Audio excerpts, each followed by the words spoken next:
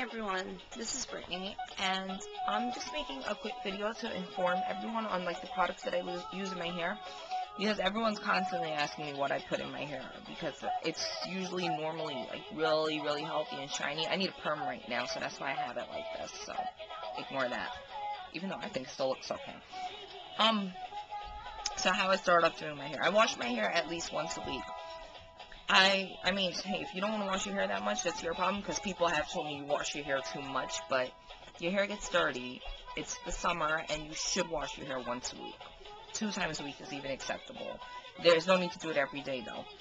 So, once a week, I, start off on the shower with shampooing my hair, of course. I shampoo it about, 3 times, because it's really thick, so I need to get all of it very clean, of course, and that takes a lot.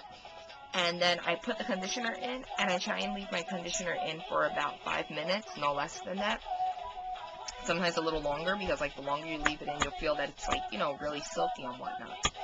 And when I'm rinsing the conditioner out, I use this size comb, and I comb through. You start at the ends, of course, and work your way up to get any knots that you have out without ripping them out of your hair. You gently work it up. That's why you do it while the conditioner is in your hair. Because just plain water, your hair tends to feel a little bit like tougher and more tangled. The conditioner helps to soften it up.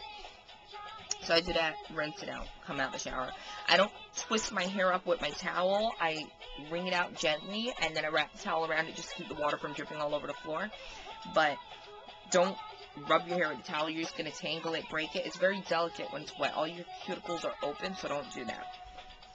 Then, I usually set my hair with rollers. And I use Lotta Body setting lotion. It's about $8.99 plus tax at your local beauty store.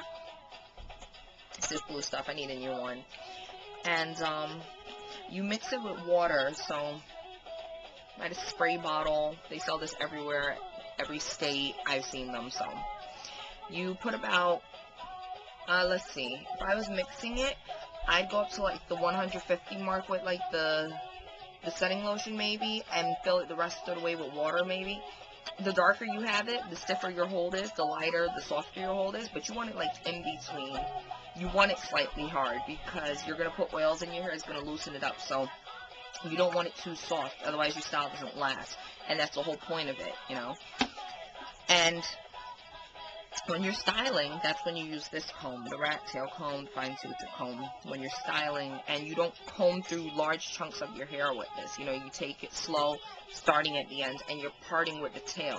That's why this one is really good. It's easier to part with than, say, trying to use this. When your hair is dry, you can part with this, but this is still easier, you know. So when I set my hair, my 3 main roller sizes are this one, mainly for like the crown, like going back here. I hope you can see that. I need a stand for my camera. So these for like the longer pieces, they're bigger. I'm not sure how big this is, probably 1.5 inches or so. This one I use for like around the hairline. This is probably a 1-inch roller, so around the edges and stuff. And for I use this for my bang, because you don't want your bang too tightly curled if you have one. I just cut mine. I don't know what I was thinking. I wanted it back. For the back, I have short hairs in the back for some reason. I don't know what's wrong with my hair at the moment, since I keep it really healthy, but they tend to be shorter. I guess it's just my natural stuff. So I use these really small rollers. I guess these are 1/2 inch. And if you have short hair, you're going to use these and these instead. I also, when I want my hair to get done faster, like when I want it to dry faster, because I'm under the dryer for like 2 hours normally. So sometimes I'll use these rollers. These are 2.5 inches, but they don't come with the cover for some reason, so I use these long pins to hold them in. They're called duckbill pins. They're really long, so they get through the whole thing instead of using the little tiny ones. And the curve makes it a little easier too when you're sliding it in. And I also use these 3-inch rollers for the crown of my head, of course. When you use these rollers, you get a lot of volume. I mean, with any rollers that you do, but with the bigger you use the rollers, like as much as you can stretch your hair out around them, you get more volume. And when you use really big rollers, depending on your hair length, your hair will come out straighter with the curl at the end, of course, and the volume, but it's not as tightly curled where you have to, like, wrap it down real tight. So I use those. And you keep spraying with the setting lotion as your hair starts to dry, because it helps it to dry faster, so you'll have to keep re-wetting your hair. So, yeah. Oh, I forgot to mention, before you actually put the rollers in, if your hair is breaking, or if you just want to keep it from breaking, keep it strong, I use this Icy hair polisher. It's an olive leave-in nutritional hair and scalp treatment. You put a good bit in while your hair is wet and get it through everything. And also, it makes your hair really silky too. It makes my hair feel really strong, so you should use it. It's really good. It's good for hair damaged by chemicals and heat appliances. I just started using it, and it's really, really good. Now, when my hair is done drying and all that stuff, then you're on to your next step. You, any grease that you have, if you're going to use grease, not too much, of course, or one of these serums. This one is the Heat Protector and Straightening Serum from Icy. It's a hair polisher. There's also one in a green bottle that's not a heat protector, but it still makes your hair shiny, and the one in the blue bottle is, like, for people who color their hair, really. But you can use any of them. But if you use one to specify what you're going for, of course, you'll have the better results. I use the Heat Protector Straightening Serum because it helps to straighten your hair, as it said. It works best with heat. So even if I'm not flat ironing my hair or blowing it out, which is what this is really, really good for, because it really protects your hair, when I'm wrapping it and you're going to bed, the natural heat from having your hair tied down like that will activate it, and your hair comes down nice and straight and shiny the next day. So I put some in. You put it mainly in the roots, not too much, of course.